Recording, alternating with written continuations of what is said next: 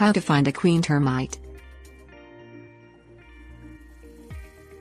The termite queen is the god and mother of the termite colony. Without her, the rest of the colony gradually dies out. You can exterminate termites without finding the queen specifically. By specifically destroying the queen, however, you guarantee destruction of the colony. It's an interesting adventure seeking out such an odd creature. Some cultures even prize the termite queen as food, if you're looking for an exotic snack. Things you'll need: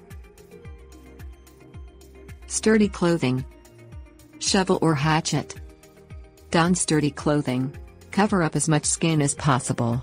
As you seek out the queen, hundreds of termites are going to try to stop you, and you'll probably be bitten. Locate the nest. Look for worker termites, they will guide you to their home. If the nest is in the timber of a building, do not continue.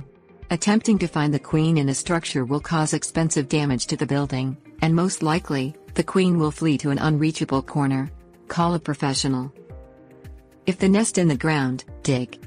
If the nest is located in a tree or stump, hack away to the center of the wood. Work fast, because the termites will attempt to move their queen right away. The nest may also be several feet underground, so prepare for some heavy digging. Look for a slow-moving termite with a giant, white abdomen. That's the queen. Pick her up. Enjoy your victory over the termite kingdom. Tips: warnings. It's far easier and less risky to call a professional. Termites will swarm and bite. Consult an expert before eating a termite.